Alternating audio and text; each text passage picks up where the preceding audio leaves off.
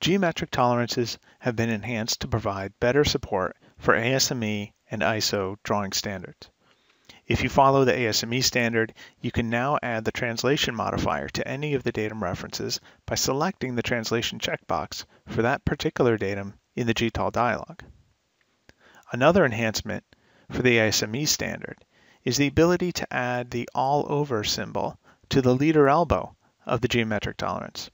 This option is found in the Symbols tab of the GTOL dialog.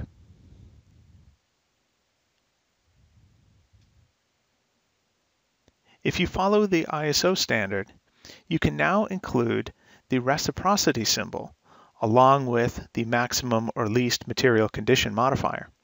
These options are found in the material condition pull-down on the tolerance value tab of the GTOL dialog.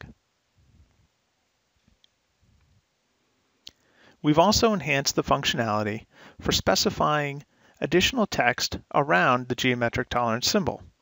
You now have options for adding text above, below, to the right, or to the left of the GTOL symbol. We've also included controls so that you may set the justification of the text that is added either above or below the GTOL. You can justify this text to the right, left, or center, depending on whether you follow ISO or ASME standards.